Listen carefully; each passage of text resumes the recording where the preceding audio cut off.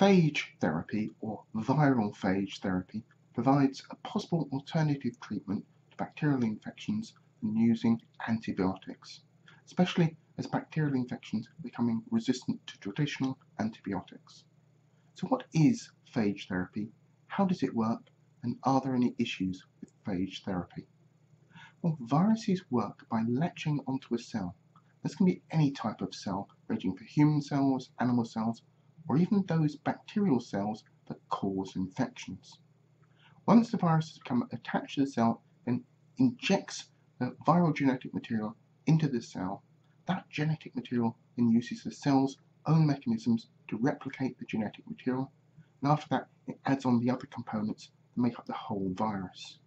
Once enough copies of the virus have been created, the new copies need to exit the cell.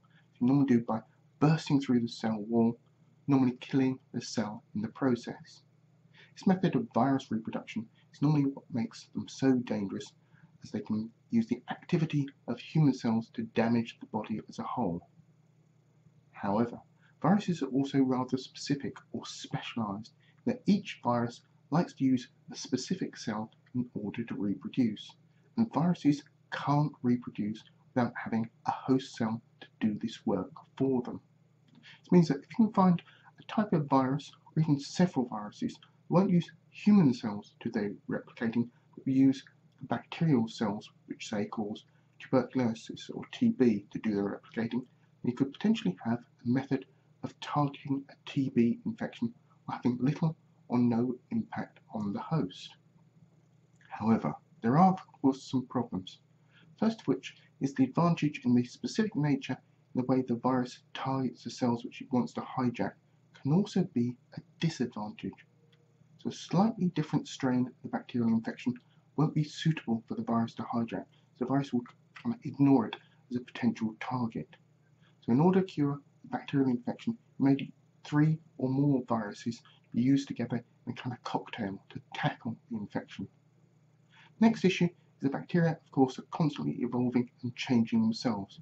So just like bacteria can develop resistance to antibiotics, they can also evolve to be virus resistant or change their structure so they're no longer recognized by the virus. Then, of course, the viruses can also change or be altered to beat the change in the bacteria. Then there's the issue of activity. Unlike the human body's own antibacterial defense mechanisms, the virus is a bit more like opportunist predators who will latch onto the appropriate cell if it wanders past them. They don't really go out seeking the bacterial cells.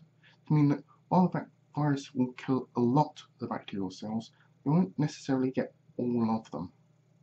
However, the advantage the virus has is that you actually don't need to use that many of them to fight an infection, since the target bacterial cells themselves are being used to create more viruses. In addition, there's minimal impact on other cells in the body, both in terms of the normal human cells and the other foreign but useful cells in our body, like the bacteria in our digestive tract. Those remain unaffected by the destroying activity of these viruses. There is an issue where the action of destroying the bacterial cells may in turn release toxic chemicals from within the bacterial cells and putting those into the body, resulting in a fever. However, this is generally going to be a minor issue compared to leaving the bacterial infection untreated.